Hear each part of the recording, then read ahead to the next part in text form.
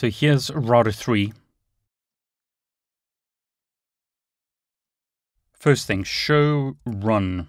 Has IPv6 unicast routing been enabled? In this example, it hasn't.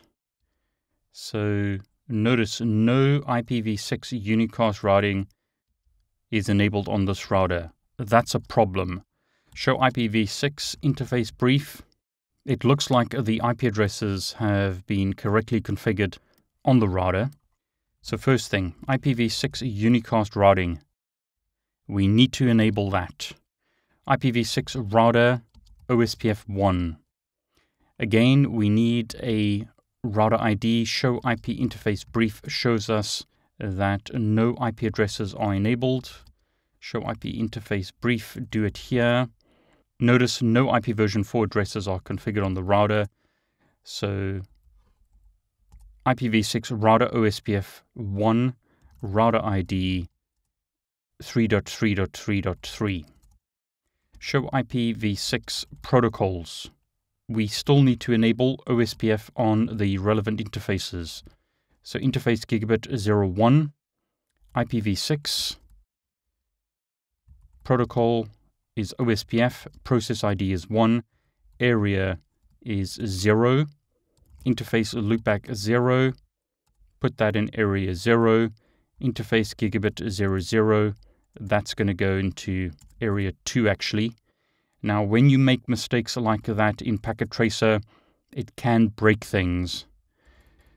So I might have to restart packet tracer, but let's see if it works. So show IPv6 protocols.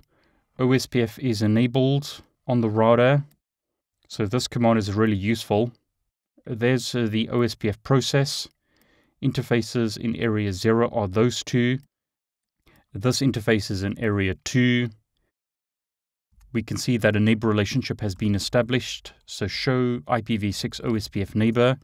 We've got a full relationship to a neighbor, in this case, router 2. Show IPv6 OSPF interfaces. We can see that OSPF is enabled on various interfaces such as gigabit 01. We can see who the designated router is, which is router 2. We can see other information. Important piece here is to look for the neighbor relationships and to look at the routing table. So show IPv6 route. We can see various routes in the routing table. Can we see 2001 face 1::1? Yes, we can. There's the route. Can we ping 2001 face :1:1? Yes, we can. And can we trace to that network? Yes, we can. So that looks good. Router 3 can ping the loopback of router 1. Let's do something similar on router 4. So on router 4, show IP interface brief. No IP version 4 addresses are configured. What about IPv6? IP version 6 is configured on gigabit 00, and the loopback. Has IP version 6 unicast routing been enabled? Answer is no. So that's a problem. So IPv6 unicast routing. Notice when I do show run now, we see this command in the output. We need to have that enabled on the router. Then we're going to enable OSPF. Again, we need to specify a router ID. And then I need to enable OSPF on interfaces. And notice we're getting an error here. So I made a mistake on router 3. Let's confirm the configuration on router 3. This looks right. IPv6 OSPF1 area 2. That looks good. But notice we are seeing an error on router 4. That's once again because of the bug in packet tracer. This interface is in area 2, which is correct. And on router 3, notice the router is saying that it's got a full relationship to router 4, which doesn't make sense.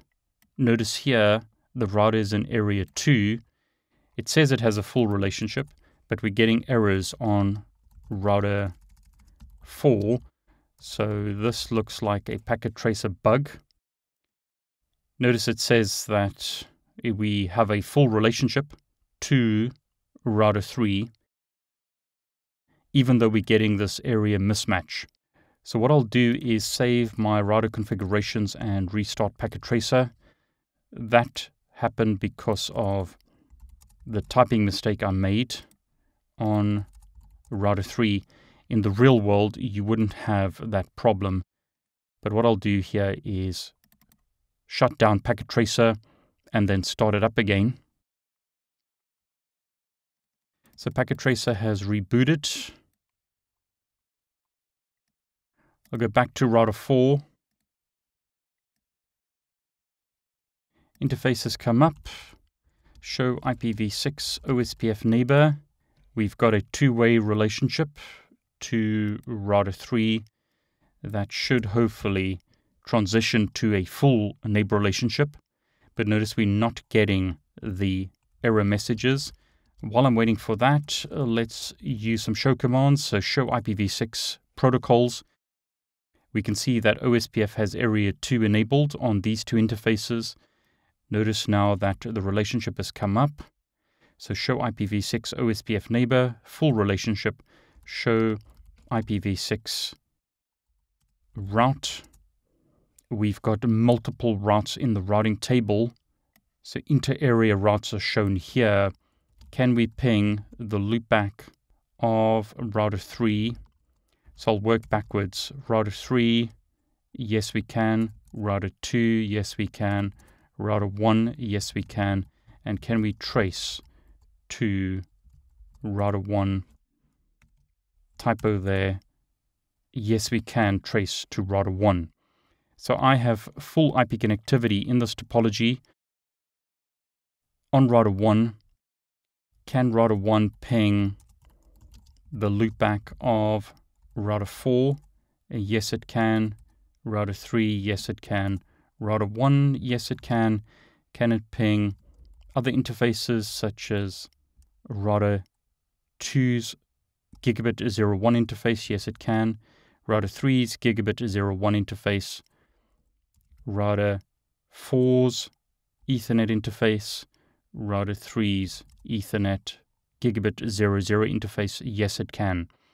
So even though we have no IP version 4 routes in the routing table, we can ping from one router to the other because we have IP version 6 routes in the IP routing table. So there's our full IP version 6 routing table as shown on router 1. Okay, so I'm happy with that. I have full connectivity between the routers. Notice once again on router 1, show IPv6 OSPF database. We can see the OSPF database here. So that command shows us that router 1 and router 2 are in area 1. We can see LSA type 1. We can see LSA type 2, so designated router. We can see inter-area routes, so LSA type 3 routes. They were injected by router 2, who's the inter-area router. We can also see other LSA types in the OSPF database. On router 2, we should see information for both area 1 and area 0. So show IPv6 OSPF database. A lot of information here. So scrolling right to the top, that command shows us output for area 1. Router 1 and router 2 are in area 1. If we scroll down, however, in area 0, we have router 2 and router 3 in that area. Router 3 is the designated router. That changed because I rebooted packet tracer. We can see inter-area routes and other LSA types. Okay, so again, I'm happy with that. I have full connectivity between the routers in this topology. I've enabled OSPF version 3 for IP version 6. How did you do? Were you able to complete the lab?